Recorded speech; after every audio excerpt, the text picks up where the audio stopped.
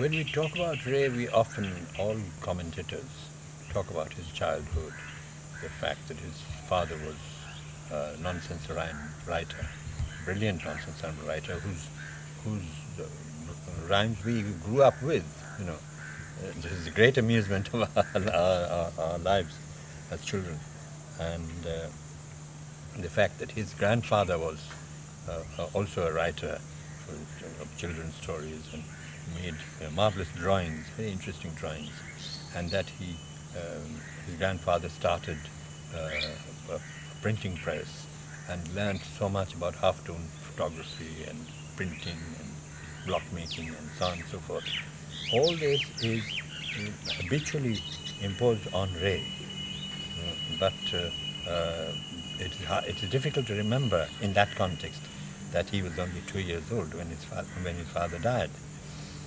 But I should think that in childhood, what happens in a childhood like that, especially, that the reflections of his father and of his grandfather and of the family and the family's interests, the family's concerns,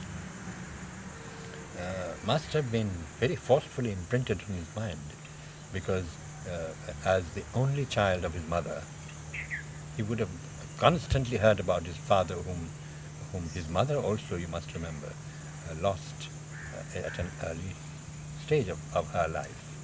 So she relived her experiences, she must have, and she must have relived them with her son, telling her son what his father was, or what the family had been like, and what they had gone through, what they had done, what they had wanted to achieve.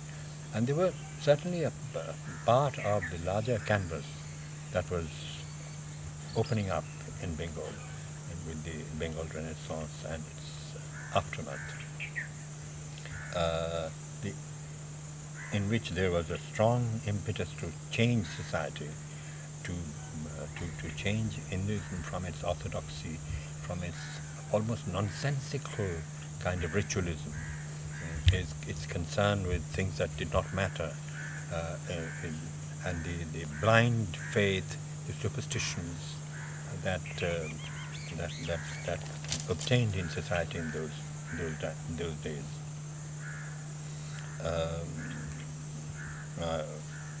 I myself made a film in which a man married 165 times, 165 times, because of caste reasons.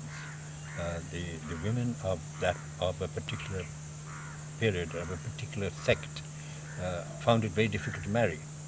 So many of them were married after the same man.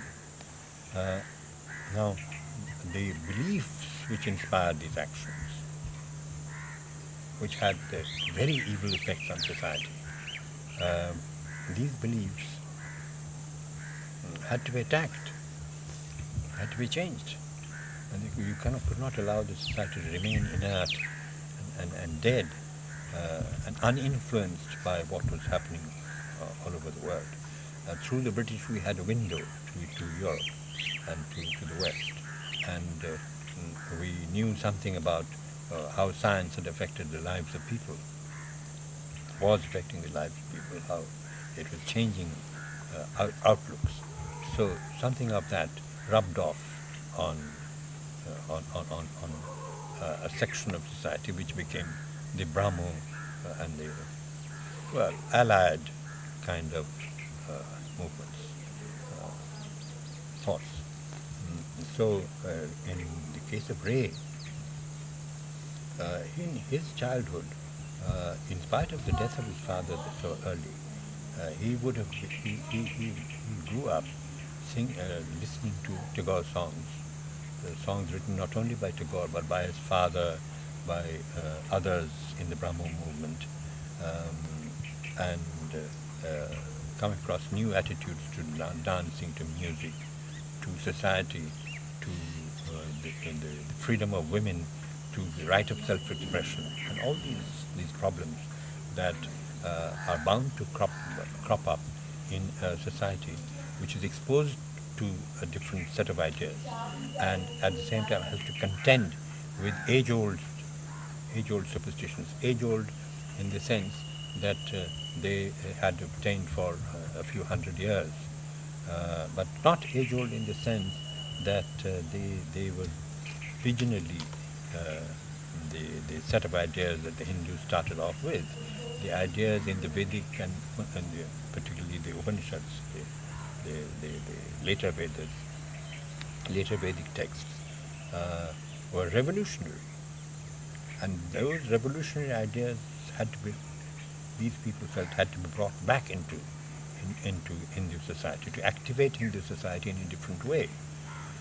And this is an atmosphere, a force generated by a fair number of highly educated people and inspired people that Ray could not have avoided embracing, avoided imbibing from the society around him, listening to Brahmo sermons and songs. His mother was a singer. I remember her singing in Hazaribagh Brahmo Samaj, playing a cottage organ and singing Rabindra Sangeet. A tall woman, very imposing. And it's a very distinct impression, a picture in my mind. So later on, sometimes Ray said, yes, this is what happened inside me, and sometimes he opposed it. He was not taken with the idea of being put into a slot, as it were. So he would revolt. He would brush it aside,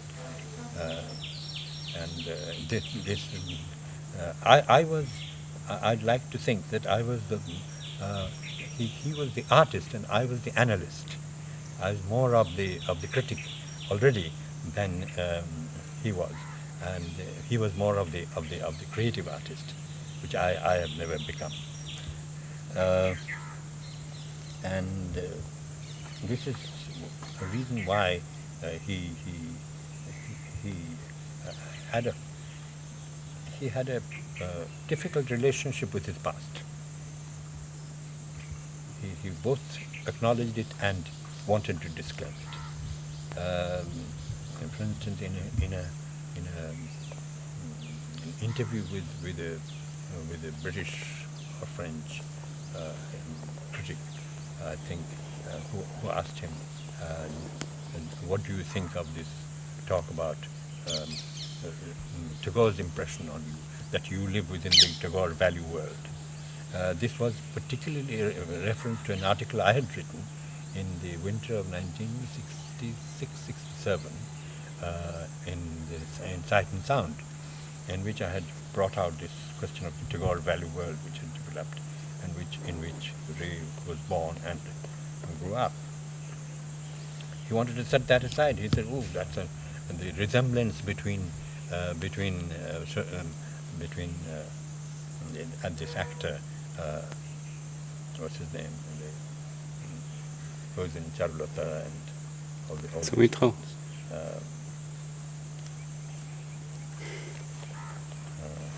Whom I know very well, Chatterjee. He wore a beard in Open Sangshar, the world of Apu, Soumitra Chatterjee.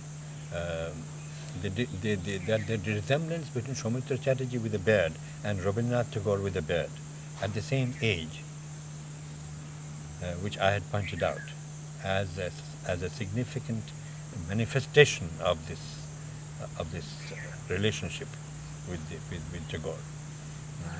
Ray dismissed as an accident. It's purely say something coincidental. It's nothing, no significance. He didn't see any significance. And yet, of course, one part of his mind acknowledged it.